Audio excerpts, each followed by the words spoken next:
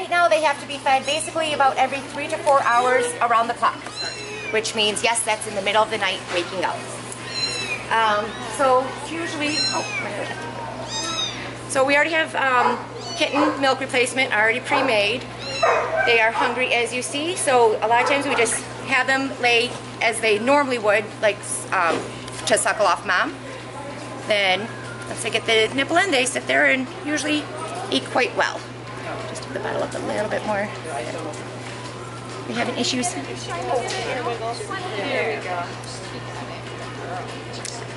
Then I usually just let them eat basically as much as they want. When they are done, at this age, they also can't go to the bathroom on their own. So you have to stimulate them to go potty and to poop.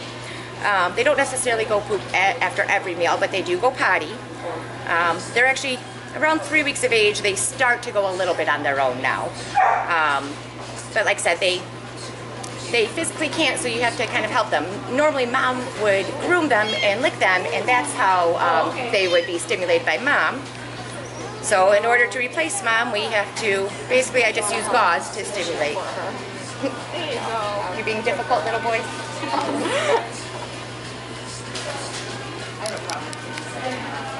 Yeah, all 4 of these look identical. Their current names are Eenie, Meenie, Miney, and Mo. She's a girl, all the other ones are boys. You see, I know the bottle was full, so they do eat a fair amount, but they're not being stubborn. Also, just because I know that one's being difficult, I've been fostering these. Tristan's done other bottle babies, but every litter eats slightly different, so she's actually not used to these kittens, so that's why, you know, sometimes just jumping in and helping somebody out can be a little difficult. So like I said, to stimulate to go potty, I usually just use something nice and soft. This is real soft gauze. And then I just hold their tail up, and basically mom would normally lick them and groom them. Obviously I'm not going to lick and groom them, so you basically just pretend, you know, use the gauze as if it was mom licking, and you can see it's going potty.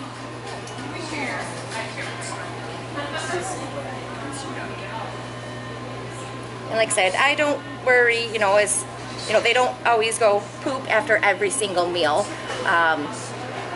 Usually you can tell if they're going to go or not. But like I said, they do go potty, so literally every time that they get fed, they have to be stimulated as well.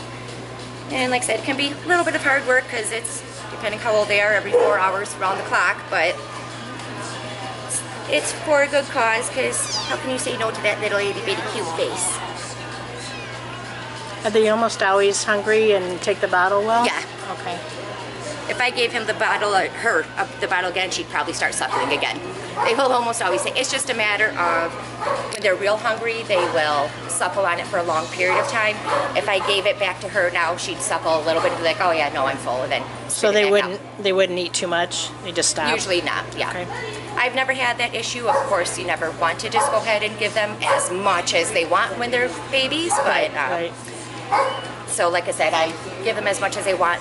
This meal, you know, like each meal, you know, sort of like, all right, take as much as you want, and then kind of use my judgment. Like obviously she ate a large amount. If she had only eaten a little bit, then after I stimulated, I'd, here, do you want some more? You know, offer her more, but she ate a large amount, so definitely she's good for another 3 to 4 hours. So do you make that up ahead and keep it in the refrigerator, or does it need to be warm? I use the KMR powder, and so I basically mix it up as I need it. Okay.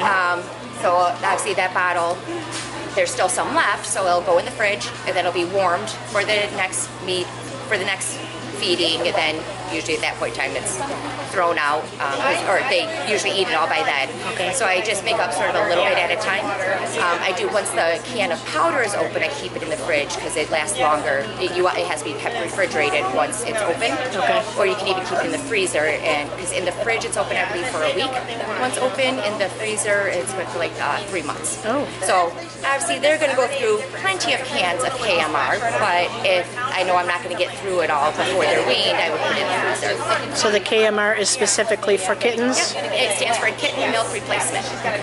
So it's because cats and dogs for that matter are actually lactose intolerant. Oh. So giving them milk from a cow, they would get diarrhea and but they would get sick and just have the nutrients they need. So it's as close to what mama would give them as what we as men can make.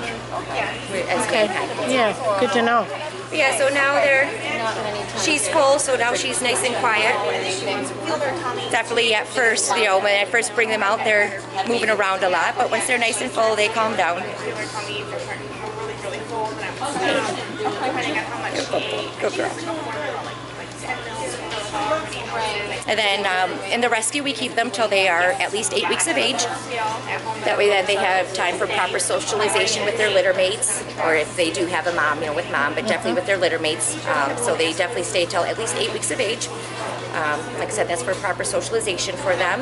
And that way then we can get their vaccine started and everything else with them. Do you ever have a situation where they won't take the bottle? Unfortunately, that does happen, especially when we first get them, especially if they were used to mom's milk, because this milk tastes different than mom's. The nipple on the bottle is different than what's on mom. So it tastes different to them. So sometimes at first it can be a little difficult for them to figure out that it is food and it is safe. So it's sometimes a lot of patience. Other times I will do tube feedings, obviously, they need to get food and aren't getting any. Then we do tube feeding, which most of them tolerate very well. We just pass a real small tube down their throat and into their belly and just do a little bit of the milk at a time.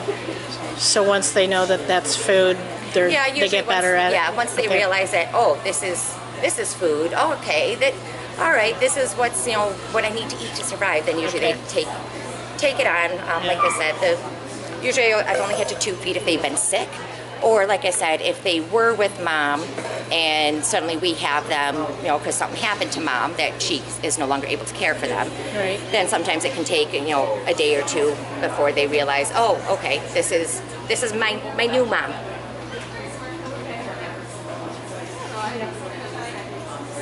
Do you think they imprint on you?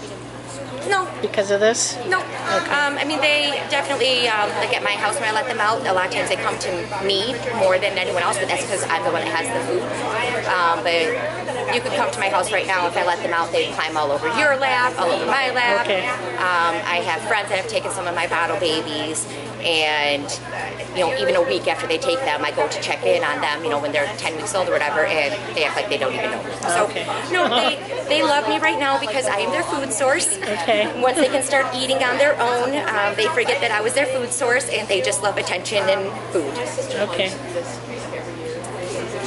You had a question? I think it was about keeping them warm. That was all I was asking. Right now, they're actually, since it's so warm outside and in here, I don't have anything in there, but I have a heating pad that I normally keep in the cage, and I have it so the cord basically comes out the door so I can fully keep it enclosed. Then, of course, I wrap it up in towel or blanket. It then depends how thick the towel or blanket is. Depends what setting I keep it on, but it's definitely one of the, old-fashioned that doesn't have the auto shut-off.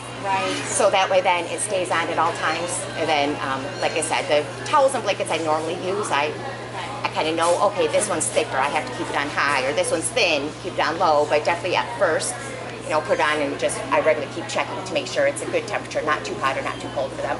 Are you leaving a space for them to crawl away if it gets too hot? I've heard that before. I don't, because I just make sure, because I keep it 99% of the time it's on low. So it's, just a little bit of heat that, basically I figure if I can, if I would be comfortable laying on it without moving off, then it's fine. Definitely if I'm putting something in there that's going to be really warm, then yes, I definitely make sure it's somewhere they can crawl off.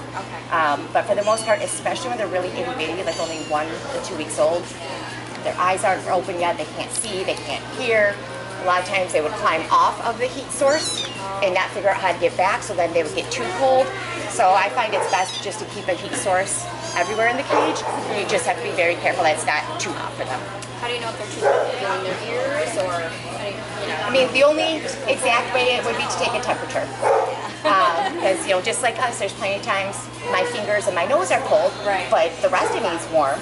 So definitely, if they're cold, they'll shiver, which of course they can do if they're scared or nervous or anything as well. Definitely shivering if they just feel cold to the touch.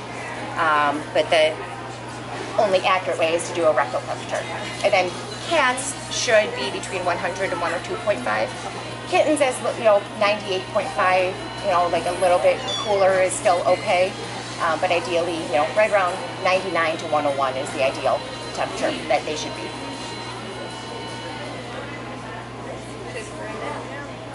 Yep. Because I'm ready for a food coma.